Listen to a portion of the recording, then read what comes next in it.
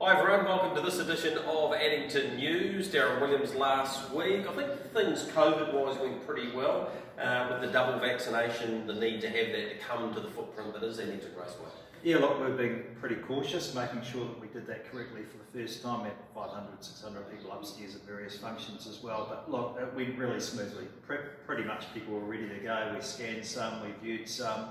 Licence holders through the stables really good. So really pleased. It's given us the ability to free up a wee bit more in and around spectators, particularly around that fenced area, which I know was a bit frustrating for people scanning back into another event from the work bubble. So we're able to get rid of that this week. So pleased about that. It's getting easier all the time. People are helping us by doing what they've got to do. So really good, really pleased. All right, 10 race card this week. A little bit lighter on numbers, but not on quality. There's some smarties there. First goes at 5:10. Yeah, 5:10, last at 9:39. They are a wee bit small. We've got a number of transitional type races for those horses that are technically a year younger than they would have been. So we run those on behalf of the industry and are happy to do so. They look easy on paper sometimes. They weren't last week. We thought Mark Purdon was going to clean house, but it took him till the last race to win one, which is the most unusual. So there's some good quality there anyway.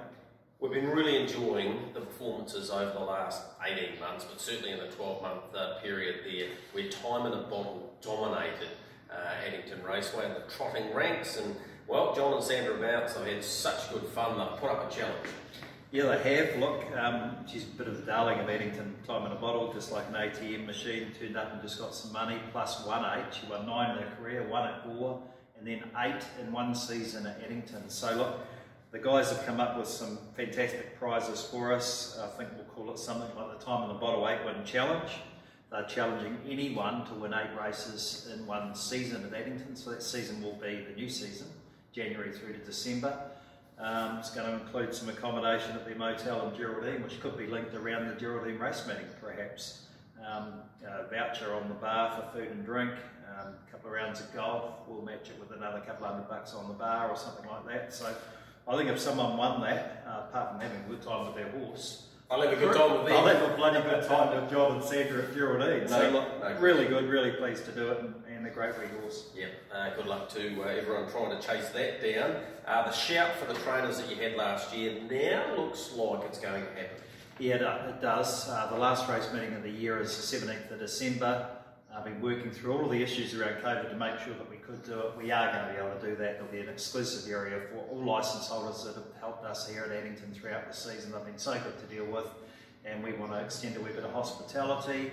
I know the executive chef Graham's been busting his neck to open the smoker, so I think we'll have something off that as well as a wee bit of a bite. Yeah, I've had a wee bit of a sample off that too, and it was outstanding, so you should really look forward to that.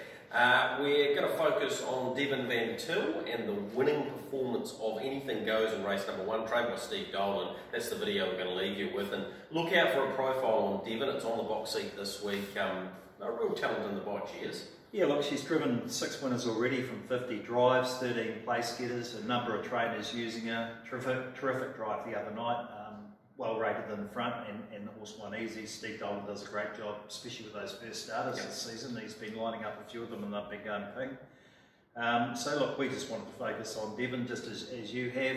Could be a driver to follow over the holiday break. She's doing a great job, and an up-and-coming junior driver. That she is. So off the back straight, 450 metres from home. Anything Goes, look at it, click it up now. A half length on Cut and Run. The inside third, Best Trio waiting for the Captain Crunch passing lane. To the outside, Ranger Rick, and further back, Fascinated Opawa Louis, 29.9 as they go for home. The leader, Anything Goes. Cut and Run's a length and a half away. Leader travelled well. The inside Best Trio behind them, and now Ranger Rick down the outside, but she cuts loose on the first upper. Anything Goes, and he draws out by almost 3 here from Cut and Run, and Ranger Rick fighting out second and third. First time to the races, and he's going home a winner. Anything Goes impressive and beautifully rated there from Devon Van Til. Second Cut and Run, third Ranger Rick, fourth Best Trio, followed across Opawa Louis. Further back, Fascinate Sir Monty, and last in Hikuahine.